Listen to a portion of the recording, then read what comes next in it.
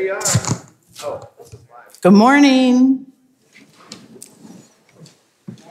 Good morning. We got everybody in?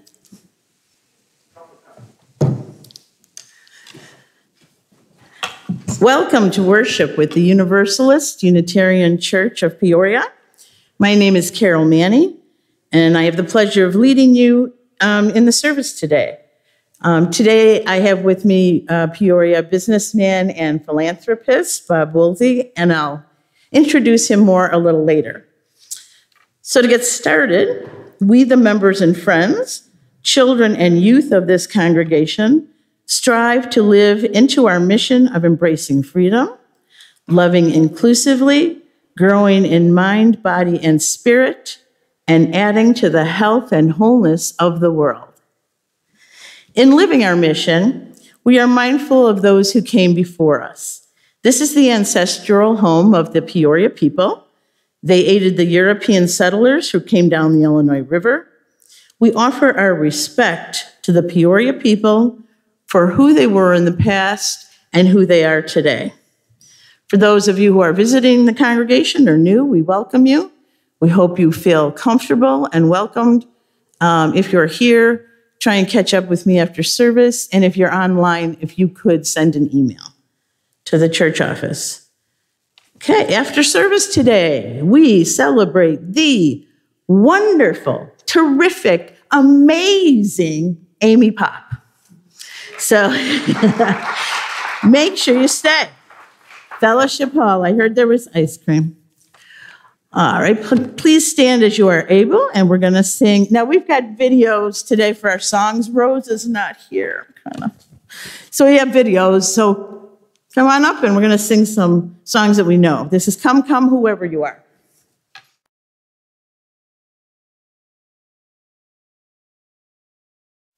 Come, whoever you are, wanderer, worshiper, lover of leaving, ours is no caravan of despair.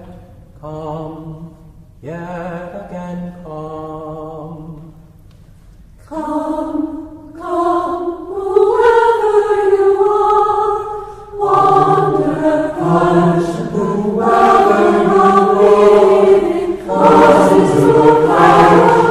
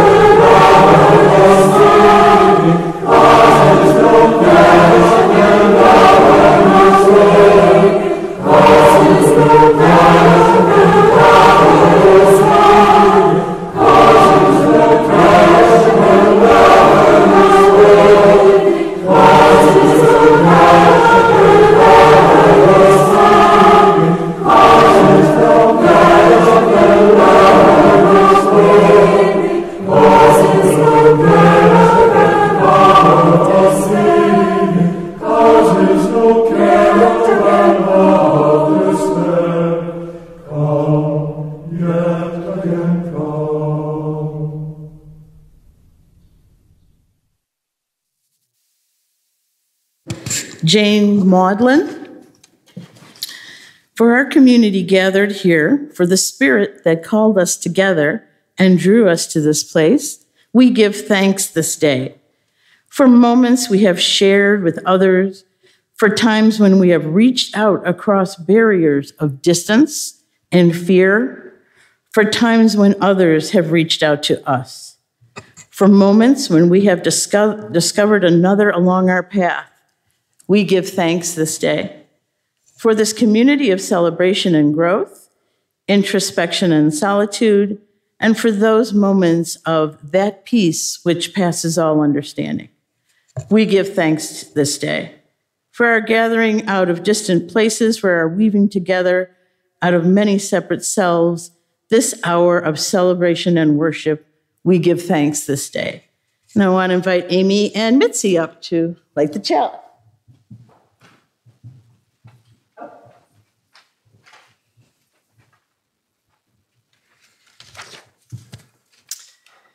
In faith, together, we light this small scrap of light, symbol of Grandfather Sun's enormous power, whose energy burns so brightly in these days of deep summer, catapulting the leaves and vines, vegetables, flowers, and fruits to astonishing size, lengths, and heights, spilling over the tops of cages, walls, and trellises, delighting and nourishing all beings.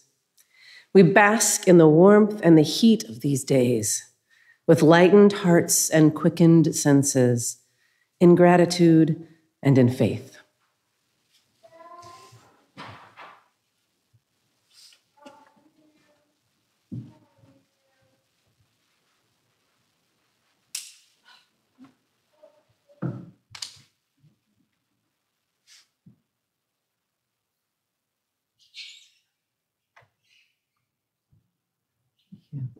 I want to invite Molly Rose up for the story.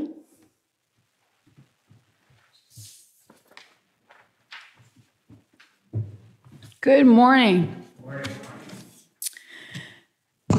The tree stood in the middle of the village. Its trunk was so large that it took 6 people holding hands to reach around it. The roots were strong and wide, and its branches spread out over the village square, offering shelter from the rain or shade from the summer sun. Its fruit was juicy, sweet, and plentiful. The people of the village loved the tree. Children played beneath it and climbed in its lowest branches. Young people knew that if you whispered your dreams to the tree, they were more likely to come true. People who proclaimed their love or friendship for one another beneath its branches found their relationships to be nourishing, and elders discovered that their sweetest memories could be counted on when they were near the great tree. The tree had been witness to so much, and when the breezes blew through the leaves, one could hear echoes of generations, laughter, conversations, dreams, prayers, songs. Animals loved the tree too. Rabbits lived in burrows under the roots, squirrels and monkeys lived in the branches, and bats and birds flew in to eat the abundant fruit. The trees seemed to buzz with life. One day, a traveling merchant arrived in the village. He rested in the shade and ate 2 pieces of delicious fruit. "This fruit is incredible," he said. "I would like to have some to sell in the next villages that I visit. Who owns this tree?" "No one owns this tree," replied a villager. "If anything, we belong to it." "Well then, if no one owns the tree, then no one will mind if I pick the fruit," said the merchant, and began to fill a basket. "I mind," said the villager, "and today I am the keeper of the tree." "What do you mean, keeper of the tree?" "We each take our turn being here with the tree. We could never own it. We are here as protectors, as sustainers." "That's ridiculous. This tree doesn't need you. You could just take what you need, take what you want. The tree will continue." But the villager couldn't be persuaded. "Sir, this tree isn't like that. We don't come here to take from it, even though we receive much. We are keepers of the tree because this is where we are nourished. This is where some of our most precious memories are and where our people have dreamed. This is where we remember who we want to become." "Well," said the merchant, "you may think this tree is very special, but it still doesn't need you to sit with it. That's preposterous." "Ah," replied the villager, "the tree itself may not need me, but what of others who come by? Just this morning I sat with a woman whose heart was heavy with worry. Had I not been here, she would have had to carry that weight alone. And this afternoon, a tired couple came by and they rested with me. They said they had been looking for a place like this. And then an elder came by and we watched the birds in the branches together. And now you are here. You were confused about what this tree is and how to be with it. Imagine if you had arrived and not found anyone here to talk with. You might have continued thinking that everything you do is all about you. Luckily for you, my friend, I'm here to let you know that when you care for the tree of life, it becomes about so much more than just you." And the merchant sat for a while in the shade, thinking about these ideas that felt new and a little challenging. As the sun went down, he picked up his bag and headed out of town, whistling a song that he hadn't thought of in years. On his way, he shared a smile with each person he met, his heart feeling strangely light and joyful. And the people of the village, they continued to sustain the tree of life to care for one another, and to share their gifts with grace and gratitude. And may it be so for each of us.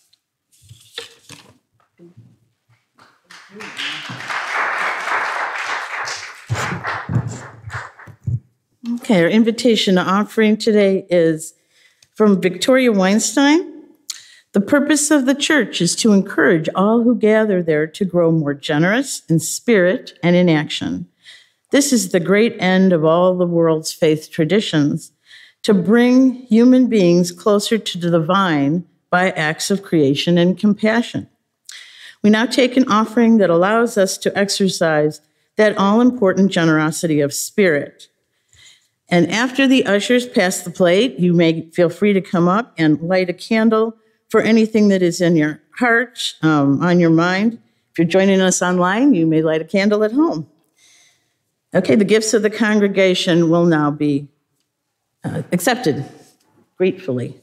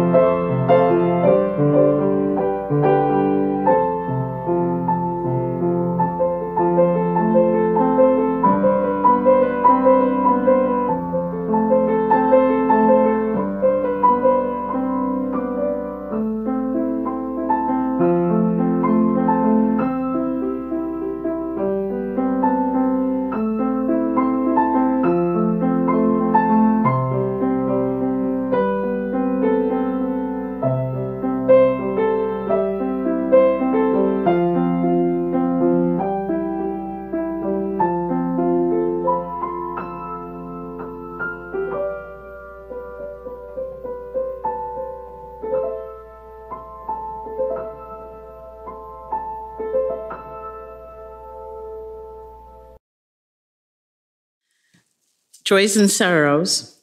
Ours is a welcoming community where we find connection, a spiritual community where we find meaning.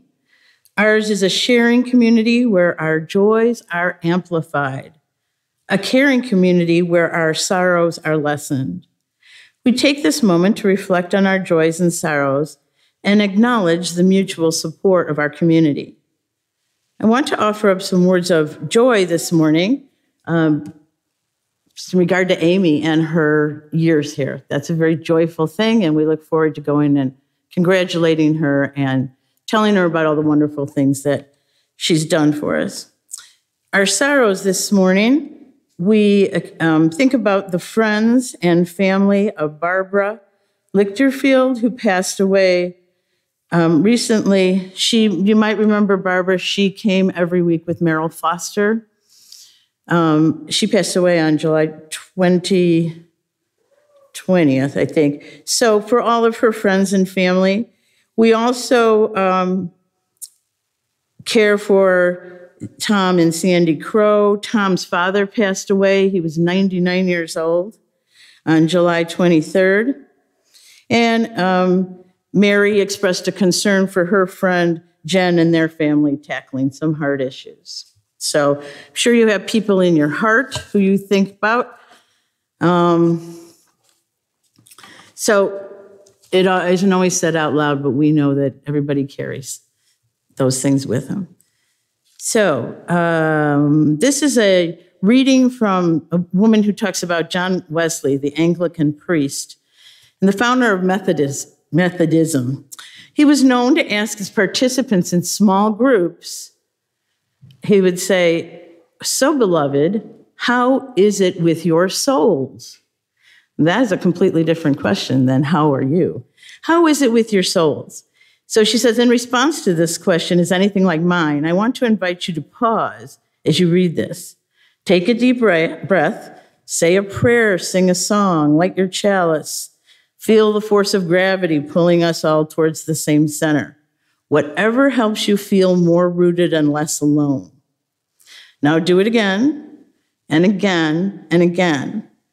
And once you feel that rootedness and connection, hear this. You are loved beyond belief. You are enough. You are precious. Your work and your life matter, and you are not alone. You are part of a great cloud of witnesses, living and dead, who have insisted that this beautiful, broken world of ours is a blessing, worthy of both deep gratitude and fierce protection. Our ancestors and our descendants are beckoning us, compelling us onward towards greater connection, greater compassion, greater commitment to one another and to the earth.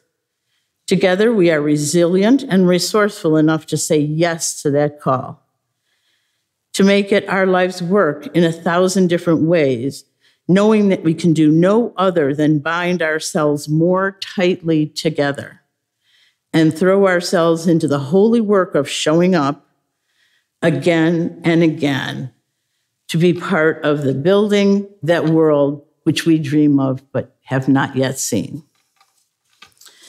So when you talk about showing up, I think of our speaker today. I want to introduce our speaker, Bob Woolsey. He's a Peoria businessman. He owns Jones Brothers Jewelers.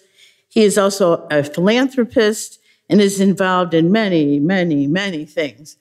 And when he's involved in something, it is everything from the funding to the being there when there's demolition to the every aspect of it. He gets behind. And so I consider him a person that walks the walk. And I think what has been so interesting about Bob to me over these years is that he's an incredibly positive person who actually lives gratefully, believes in gratitude and lives that way. And so I think that embracing gratitude can change your whole life and your perspective on everything. So let's welcome Bob to tell us a little bit about gratitude in his life. That's good. Yeah, I'll be at that.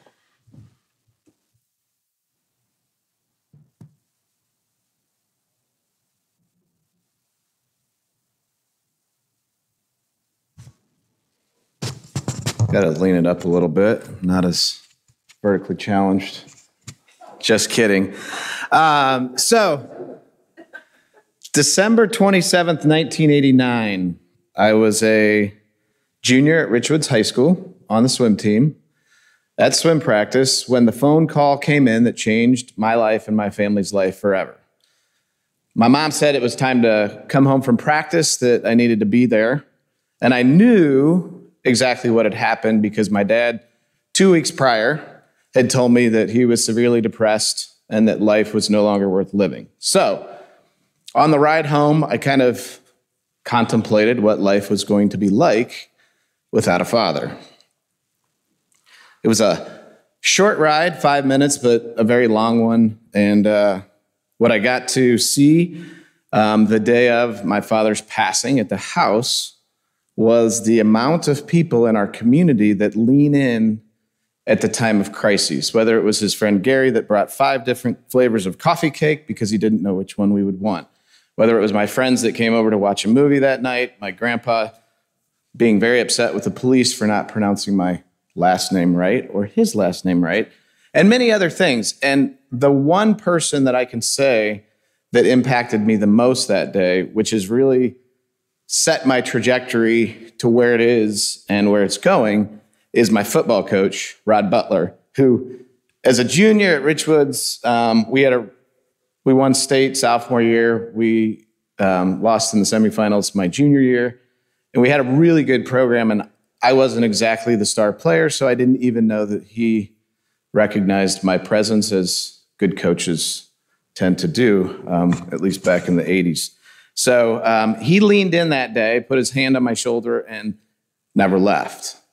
So what he taught me was the importance of leaning in, especially at a time of crises. So I like to talk about an acronym, and I like to use these little whiteboards.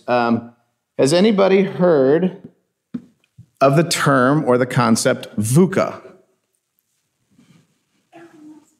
Allie knows it because she works with me at the store. It's a concept that would describe what December 27th, 1989 was for me and my family, and it's probably a good way to describe what is going on consistently. If you want to put the first slide up, my friend. So VUCA stands for volatile, uncertain, chaotic, and ambiguous. I might have spelled that wrong. So I can hold it up for the people up there that probably can't see it because it's blue. VUCA is a world that we can be consumed by. VUCA is a world that is all around us, and we tend as human beings to allow that negative to stick to us much like Velcro. So what you have here is a picture of 3 houses next to a church that actually used to be a gymnasium. It's right across from the Proctor Center on the south end, and if you've never been to the Proctor Center, I suggest going by and taking a tour. They have one of the coolest pools, gyms, cleanest grounds, and one of the nicest areas, and it's in the south side of Peoria. VUCA, as I said, is something that sticks to us. VUCA is something that is, relatively the icky stuff that we can get consumed by. Now, there's a way to overcome the VUCA, and that's what I'm here to talk to you about today. So, I'm Bob Woolsey from Jones Brothers Jewelers, and I have 3 children and kind of a 4th, which you'll see a picture of later. My son Bennett's 20. My middle son Charlie's 17. My daughter is 15. And Martise, who we brought into our family 2 or 3 years ago, turns 18 tomorrow. During the summer of 2020, our country, our community, and everywhere was very volatile. VUCA was kind of running wild. And I reached out to a close friend who introduced me to Pastor Riley, who happens to be the pastor at the church. And I asked him, what can I do or what can we do to help you? And he said, knock down these 3 houses and put in a park, because while we have the beautiful grounds of Proctor, we don't have a private place for families to have funeral receptions, family reunions, weddings, different events to effectively be safe, to be somewhat private, and to have a really beautiful place. And he said, knocking down 3 houses and putting that in place would make all the difference. And I love one of your principles here that, oh my gosh, I can't read it now. What's the I word? The worth and dignity of every person. What's the worth and dignity of every person? Yeah, but what's the adjective? Inherent. There we go. The inherent worth and dignity of every person. What I learned in the conversation with Pastor Riley was that we tend as humans to have the answers to tell people what needs to be done to solve things. And what I found in that conversation was my thought of what needed to be done was very different than what he, who is a part of the community and part of the south side of Peoria and part of all the VUCA that was going on, wanted to be done. And he simply said, knock down 3 houses and put in a park. And I said, that's way easier than what I thought it would be, because knocking down 3 houses and putting in a park is all about working with the city and knowing people within the city. And it's worked really well. So in the whole scheme of things, the VUCA that surrounds us, the volatile, uncertain, chaotic, and ambiguous world that we live in, can be combated by one thing. And I will say that that is gratitude. So in our world, the negative sticks to us. It's all around if we allow it. A place like this, your daily practice of focusing on gratitude can create more of a Teflon effect versus a Velcro effect. The Teflon effect allows the negative to hit you and bounce off, whereas the Velcro effect just allows it to stick. So if you could put up the second chart, I'll go through kind of a practice of gratitude that I call the red box transformer, and it kind of gives you a little bit of a roadmap of how to move a very negative situation into a positive one. So the red box experience that I always use is you're driving somewhere, someone cuts you off, they're obviously in a big hurry, and it just kind of sets your day off the wrong direction. That would be kind of that VUCA that just we've all dealt with at some point. Another perspective on that would be, whether it be through just quiet contemplation while driving, prayer, meditation, whatever, is to recognize that that person who cut you off is obviously en route to the emergency room because someone in their family has obviously had a tragic accident and they need to get there so that they can see them before they take their last breath.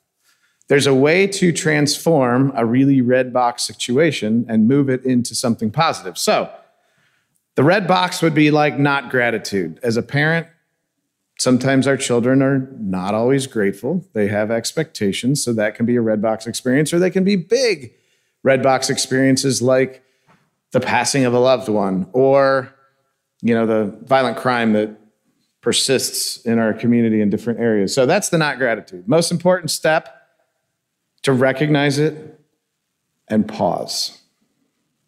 Whether it's through breathing, prayer, meditation, whatever your choice. And then you move up the levels of gratitude. And the first level of gratitude is a basic level of respect. Now, I like to tell the story of during 2020, when the different lootings and everything were happening, I got to know the chief of police, Chief Meriden at the time. And I said, why is our community faring so much better than other communities around the country? And he said, as the chief of police, I've always said that a baseline level of respect, whether it be officer to community or community to the officer, is the foundation of how we run our department. And so he used an example as he'd made his way up the ladder. He started in the Taft homes as an officer, and he was coming back to the police headquarters as a sergeant, and he heard a call that there had been a shooting in the Taft homes, and there were 2 young officers. He pulled in, and they said, there's been a shooting, nobody here will talk. And so he went and talked to 2 ladies. The chief did, and they immediately told him where the young man was, and he found him, and the young officers were like, how did you accomplish something that we've been trying to do for over an hour? And he said to the young man, he said, I created a basic level of respect in the Taft homes when I worked here with the citizens and the community members that live in the Taft homes. I respected them, they respected me, and the 2 women that told him where the shooter was, actually, when he became chief, posted on Facebook how grateful they were that he was going to be the chief of police. So that base level of respect, that please and thank you, that lowest level, is really a great place to move to from that red box experience after the pause. The next step, which is that appreciation piece, is where the park comes in and where kind of my mission and vision for our community and our world is, and it's in potent gratitude. So the appreciation piece is, what are the many things in these situations that we can be grateful for? So the positive side of potent would be the P stands for people, the O stands for opportunities, the T stands for things, the E stands for experiences, the N, which you all are really familiar with here, would be nature, which you have beautiful grounds out there. I love the green and all that. And then the T would stand for thoughts and ideals. So one of the greatest ways, and Carol had asked me, how do I get past when it's hard to be grateful? Well, in a daily practice of journaling, meditating, or whatever, and focusing on the potent gratitude every morning before I go into work, that creates my day in a place of gratitude, which allows me to start the day in appreciation. If things start to get a little VUCA or a little messy, I tend to go straight back to journaling on what person am I grateful for? What opportunity am I grateful for? What thing am I grateful for? And so on. There's another side to it, which is kind of a unique part of potent, is that there's a dark side of potent that in any negative thing, we can still be grateful. So whether it's a problem, an obstacle, trauma, existential crisis, nature, transition, there's a lot of really challenging things that we face, like when my father passed away, that looking back, I learned about leaning in. I learned about what people do at times of crises. I learned about how to help people when they're going through similar situations. So even in the negative of the potent, you can find things to be grateful for. And then the highest level of gratitude, which I think your community is really good at, which is generosity. And that's as you move from that red box experience up to respect, appreciation, and then you can actually start to give and actually start to become generous in that situation. You can give your hope, your energy, your attention. There's many different resources you can give. You can give your money. You can give your time. You can give your grasping of technology, which I am not a tech person, but those two gentlemen back there can make us all look good because they're good at technology.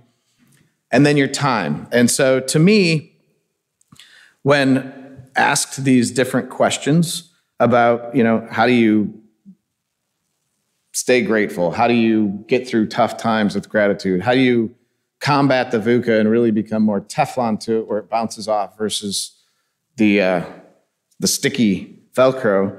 And it's really through going through this practice and having a daily practice of gratitude. At Jones Brothers, we start every day asking everybody what they're grateful for.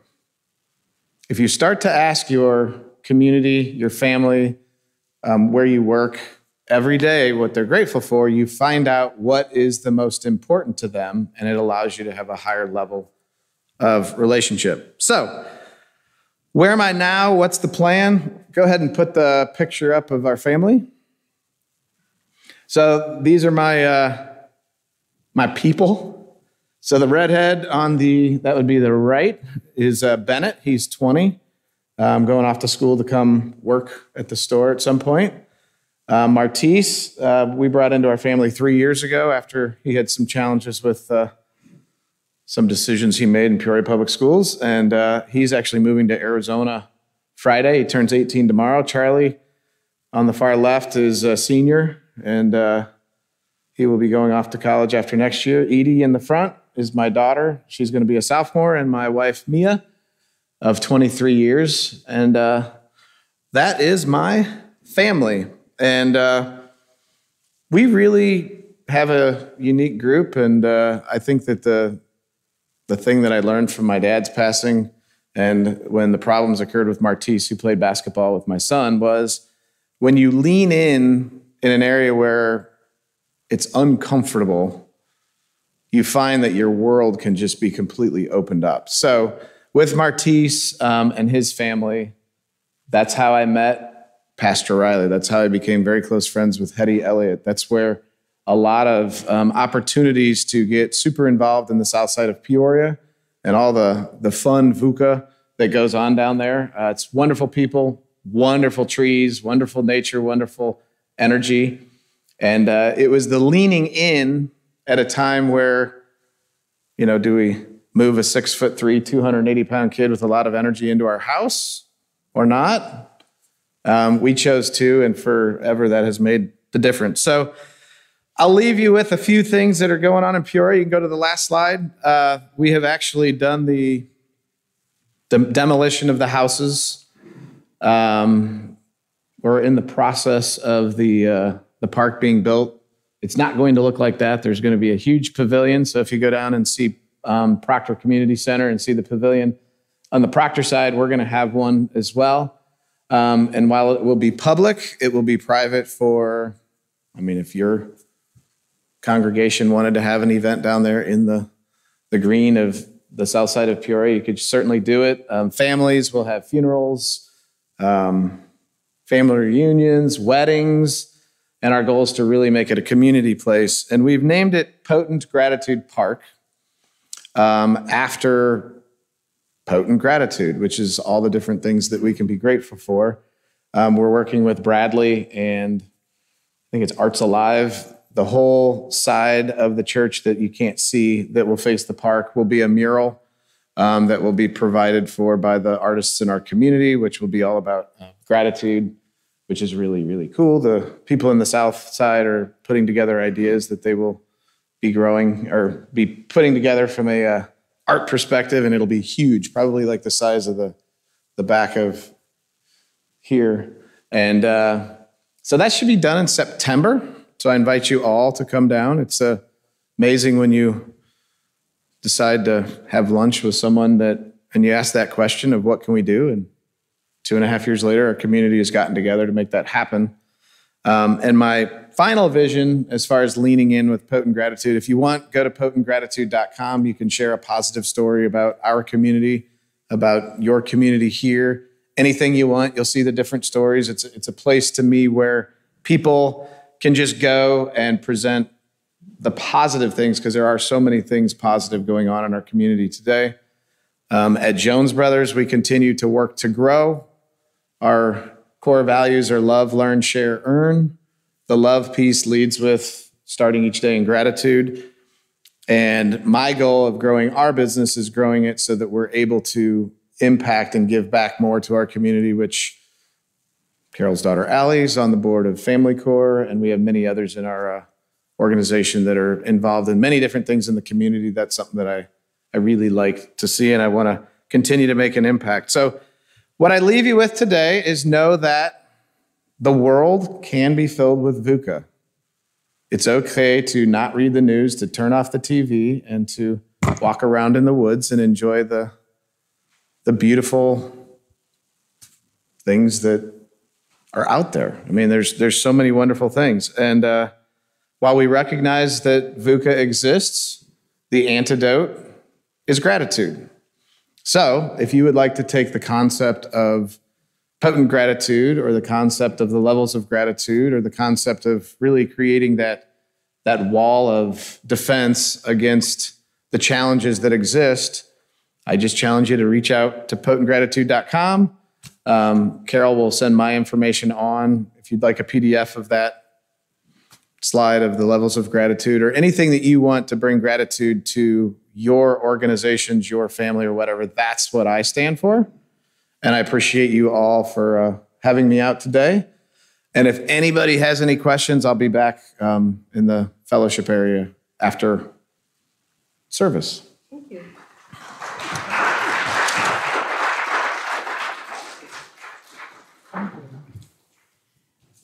I did want to say, Bob mentioned a volunteer opportunity that's takes a lot of commitment, but I did want to bring it up.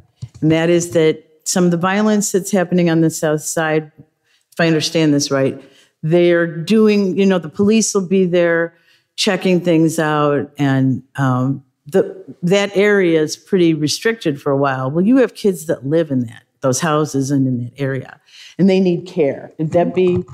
Yeah, so if someone, and you never know when it'll be, but they need people to help out to care for these kids during periods of time when there's some crisis at their house. So if you're interested in that, let me know and I'll let you know. Perfect. Okay? All right. So, as flame is to spirit, so spirit is to breath, and breath to song. Though we extinguish the flame in this sanctuary, may we tend it in our hearts until we meet again. Oh, we'll do the hymn. Let me extinguish and you can do the hymn.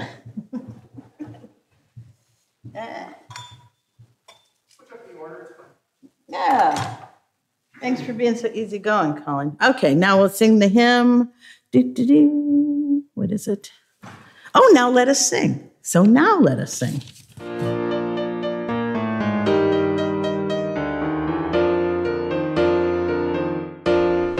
Now let us sing. Sing to the sing, sing, sing. Now let us sing. Sing to the sing, sing, sing. Lift up your voice. Be not afraid. Now let us sing to the power of the faith within. Now let us sing. Sing to the sing, sing, sing. Now let us sing. Sing to the sing, sing, sing. Lift up your voice. Be not afraid. Now let us sing to the power of the hope within. Now let us sing, sing, sing, sing. Now let us sing, sing, sing, sing. Lift up your voice, be not afraid. Now let us sing to the power of the love within. Now let us sing, sing, sing, sing. Now let us sing, sing, sing, sing. Lift up your voice, be not afraid. Now let us sing to the power of the joy within. That was great. See, I needed an extra second to get ready for that. By Cynthia Landrum, we leave this gathered community, but we don't leave our connection, our concerns, our care for each other, our service to each other, to the world, and to our faith continues. Until we are together again, friends, be strong, be well, be true, and be loving.